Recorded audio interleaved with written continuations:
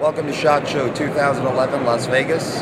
Troy Industries is proud to announce the CAR14, rebreathing life back into an M14. What we've done is we've redesigned our stock for the M14. We've also added a brand new gas system, reworked it along with a 12.5-inch barrel.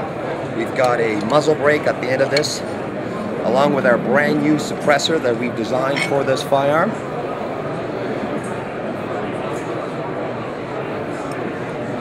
Currently, the suppressor we have for this firearm is strictly available to law enforcement and military, but we're hoping to, down the road, offer it to the general public, as we do with all of our products.